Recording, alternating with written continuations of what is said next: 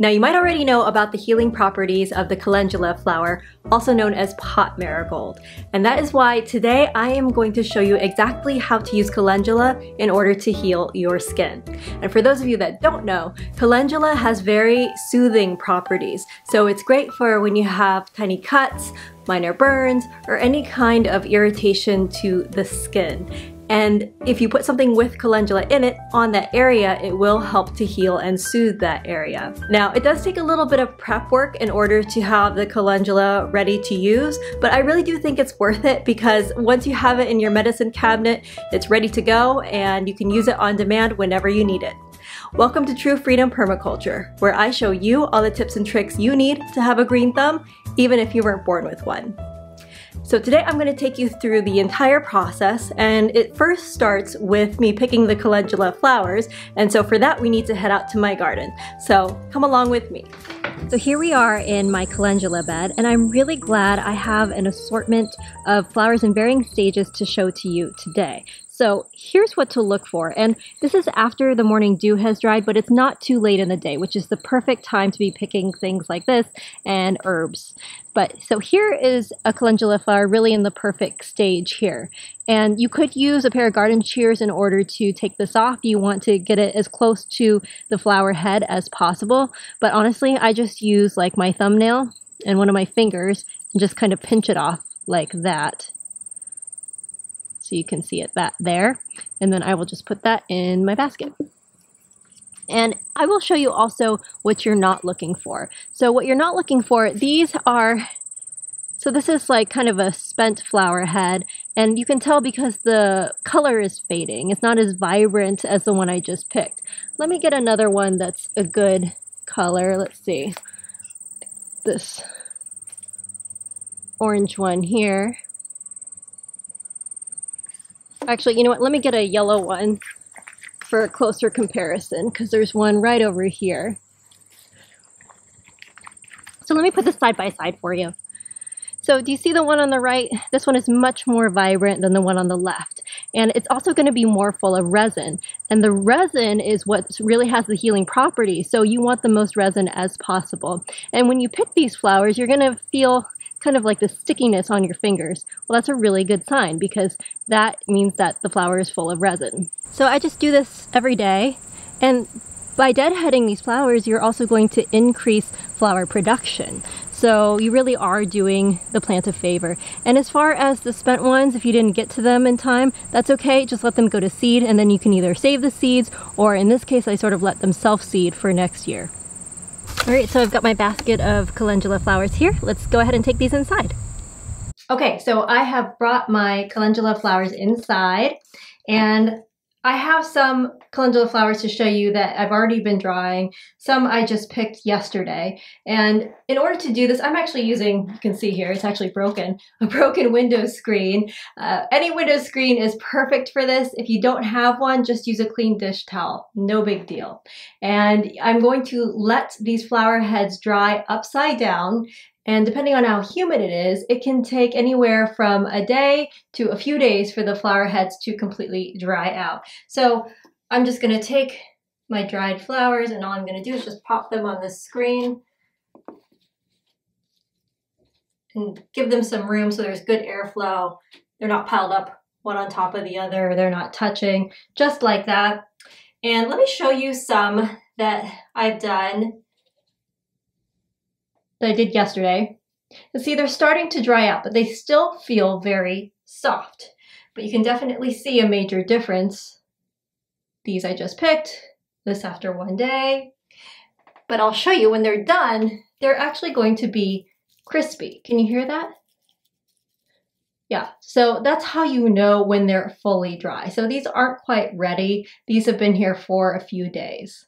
Now it might take you the course of several days, several weeks in order to accumulate enough calendula flower heads in order to use them how you want to. It depends on how much you're going to use and what you're going to do with it. Now that we have our dried calendula flowers, we can use them to make calendula tea, which can be quite healing for the quote-unquote skin of our intestinal tracts. And you can make an infusion of this by pouring 1 cup of hot water on 1 to 2 teaspoons of dried flowers and just letting that infuse for about 10 to 15 minutes. The tea, to me, kind of tastes like pumpkin, a very subtle pumpkin flavor, but it also has a slightly bitter quality. So you could try adding a little honey if you find that you're having trouble drinking it. And the tea can also be used as a throat rinse for whenever you have a sore throat.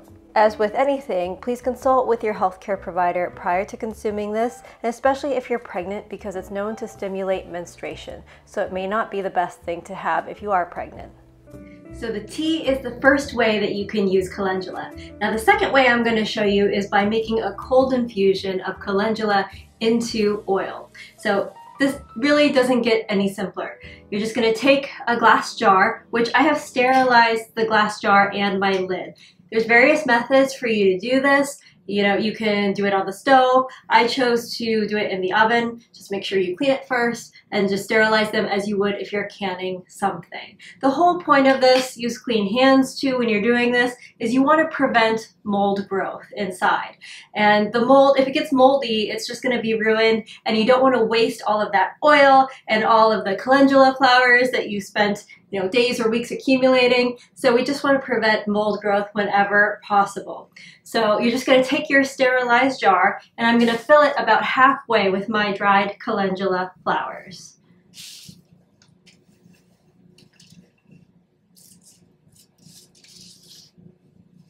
So I'm really going to pack it in. That's about halfway tightly packed. Okay. Wow, I didn't even measure that out, just kind of worked out that way. But I had just enough to fill up my jar halfway. And now you are going to take an oil of your choice and you are going to pour it over the whole thing. And you're going to fill it to right below the top. And you can use a variety of oils. It depends on how you want to use it. So I chose olive oil today because I want to be able to use it in salad dressings or as like a garnish. I just want as many options as possible. For those of you with pets and kids, I feel like the more things that you can make edible, probably the better. But some other things that you could use are sunflower oil, also edible. You could use apricot oil, jojoba, grape seed. Any of these are really good options. So I'm just filling my jar.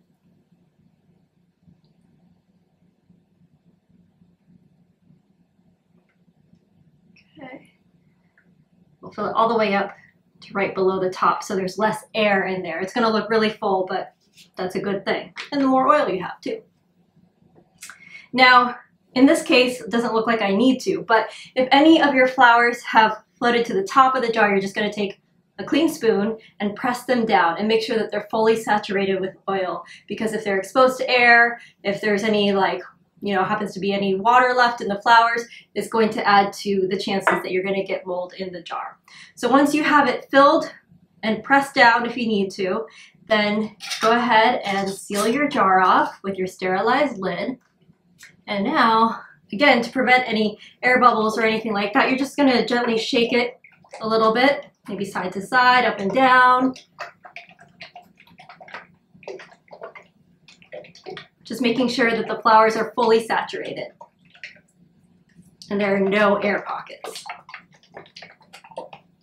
Okay, so that's it. So I'm going to let this sit in a sunny location. Sunny is best because it helps it infuse. I'm actually going to leave it right over here on this little side table that I have. Normally behind me I have this window open so it gets plenty of southern exposure. So let it sit for 4 weeks. Now if you don't have a sunny location or it's been kind of cloudy for the most part, you're going to want to let it sit for more like 6 weeks or so. So I'm going to go ahead, let this sit, and I will check back with you in about a month.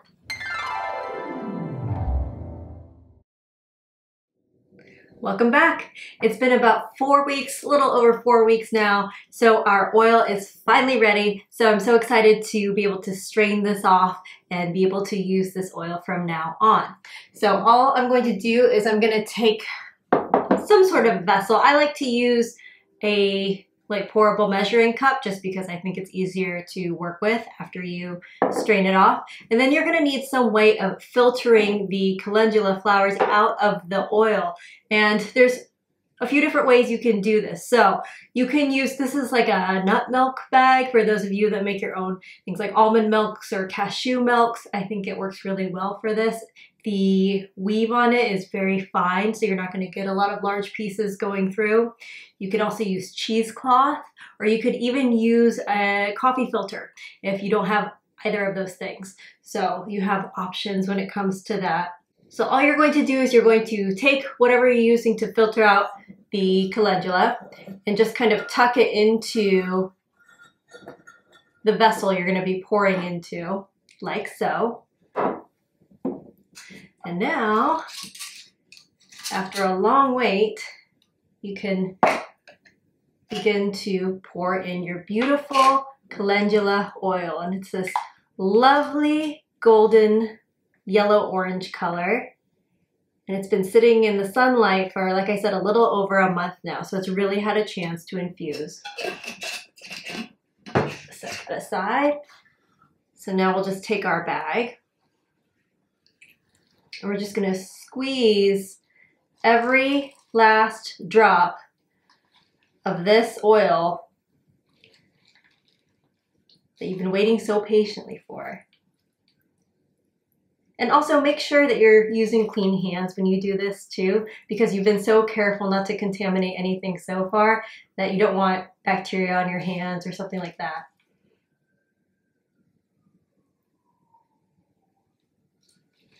Okay, that's pretty good. So now my hands are all oily, but that's okay. That's the beautiful thing about working with things that you want to put on your skin anyway, is that you can rub it in, and then when you wash your hands, your skin will be nice and moisturized. I had to go wash my hands because my hands were a little excessively oily, but now that I've washed them, they do feel very soft and supple. So I have my strained off calendula oil here, and what I'm gonna do is, now, you could stop here. Before I go any further, you could stop here. You have your calendula oil, and in fact, I am going to pour some of it off into another glass jar, a clean glass jar, for use in cooking, because remember, we used olive oil, so it is edible. So I'll pour this off and use it for that. Sometimes you do want something that's just purely an oil, and it is really great for your skin, as I mentioned.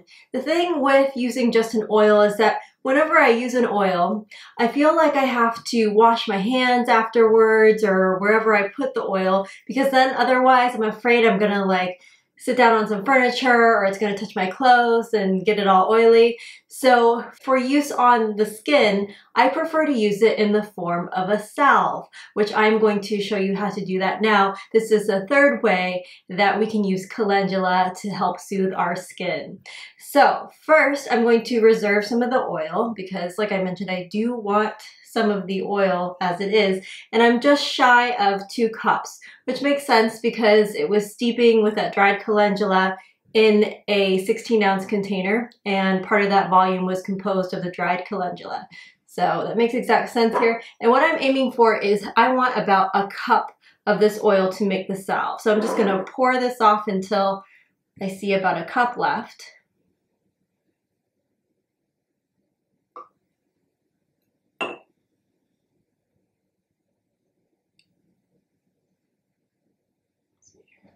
Is that about a cup? Yeah.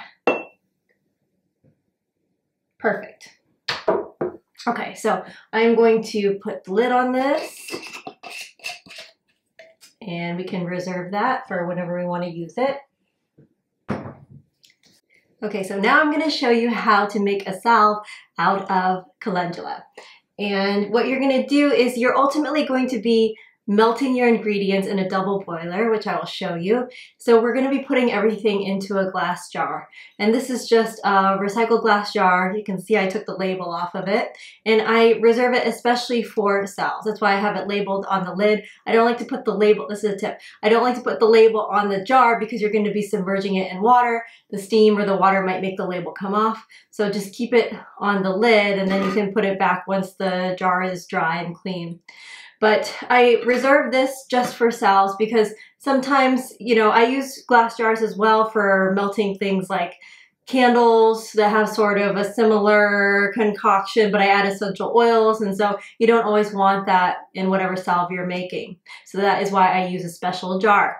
So I'm going to take the lid off of my jar and I'm going to put it here, and we're going to add, the ratio for this is 2-1-1. I think of a 2-1-1 calendula salve, and that is how I remember it. So it's going to be 2 parts of your calendula-infused oil. It's also going to be 1 part of beeswax. And these are beeswax pellets, so you can see that. These are beeswax pellets. And the reason I choose the pellets over the blocks is that when they're in smaller pieces, they melt down quicker, easier. And if you had the block of beeswax, all you do is you just grate it up and you would get the same effect. But I happen to have the pellets because that's what I use to make candles out of, and so I just use those. The other 1-parter here is organic coconut oil. And the coconut oil, along with, now this, I know this is not part of the 2-1-1 thing, but this is totally optional, is shea butter. You can use cocoa butter, you could use mango butter too, but both this and the coconut oil are going to be antibacterial, and they're really great at moisturizing your skin, so it's great for a salve that you're going to be using on your skin. And they are both completely optional in this. So if you wanted to, the most basic version of the salve would be just to use your oil and your beeswax. So don't stress if you don't have the coconut oil or the shea butter. So let's go ahead and just combine everything into my salve jar so we can get it melting.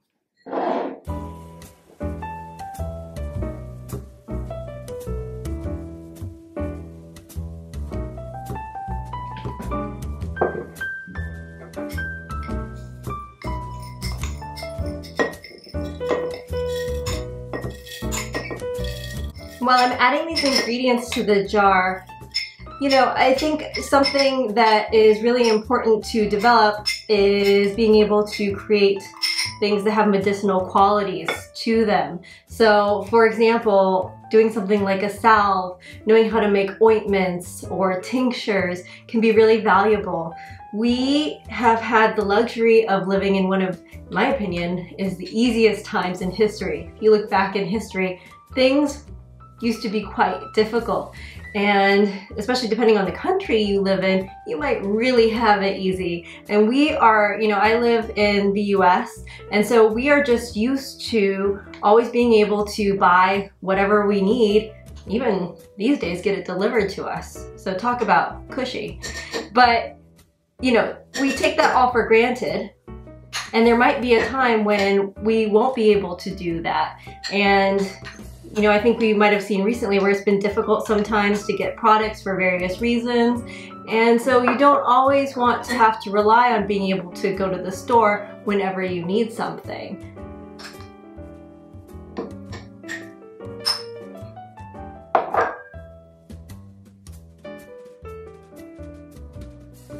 Another thing that I wanted to note here, all of my ingredients are now in my jar, is that we want to avoid water. Water is the enemy in this case here. I love water, I think it's very valuable, but here it's not something that's desirable because water is going to possibly make this mixture go rancid or allow mold to grow or bacteria to grow. So because we have no water in this mixture, it's going to be able to keep for much longer. So let's go ahead and get this onto our double boiler so it can all melt together. I have some water boiling in a small saucepan, so all I'm going to do is I'm going to take my glass jar and place it inside. So it's been about 5 to 7 minutes or so, and now everything's completely melted. You want to give this a stir. Don't use your nice silverware here because it's going to be coated with wax. So I'm just using a clean bamboo skewer, something that I can stick in the compost when I'm done. So I'm going to stir this up, and if you'll notice, I did end up adding a little bit more water to this because I noticed the beeswax was floating to the top and it wasn't melting as fast as I wanted it to. So I added a little bit more water, and that seemed to do the trick. Enough that the beeswax layer was surrounded by water.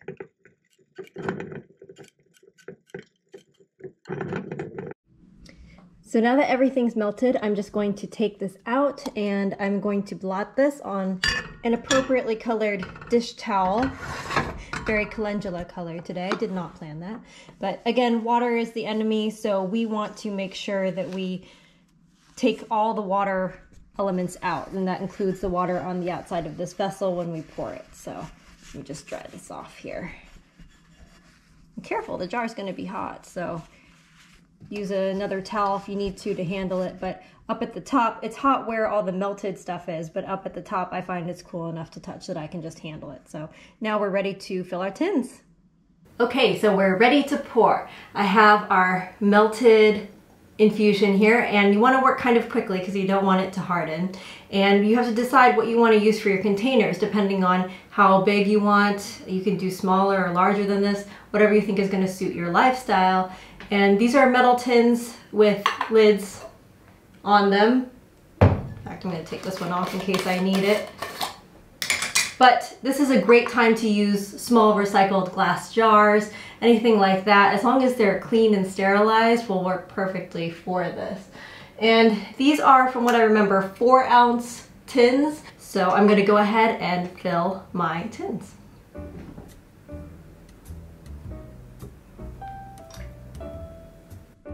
And you should smell this.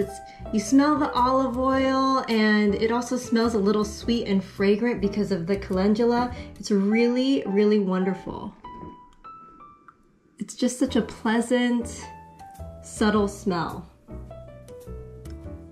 So you could add essential oils to this as well, but I just think this smell is so nice that it is fine all on its own. And I'd hate to have anything sort of overwhelm that calendula smell. All right, so we have our tins here. And we are just going to let them set. So it's been about an hour, and these salves are now completely cool to the touch, and they've turned opaque, and that's how you can tell that they are finally set up. So after that, you can go ahead and put on your lids. So now you know how to make a soothing tea, oil, and balm out of the versatile calendula flower. And if you enjoyed this video, I did another one on the healing properties of yarrow, which is another wonderful medicinal plant. So if you want to watch that, click on the video coming up here and I'll meet you over there. I'll see you all soon.